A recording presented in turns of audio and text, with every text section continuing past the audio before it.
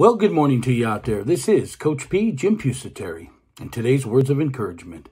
A positive attitude will bring about change.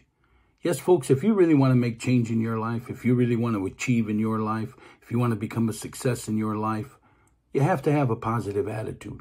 No one wants to be around negative people. Negative thoughts don't lead to achievement. It's a positive mindset. It's a positive attitude. We call it a growth mindset. A mindset that is always moving forward, no matter what's in its way, chasing after its goals, step by step, by the process that we've created. A positive attitude will bring about that change, that growth mindset, that mindset that always says, what's next? So you're always moving forward. For the rest of this podcast, you can hit that link or download it wherever you download your podcast. Have yourself a great day and move forward.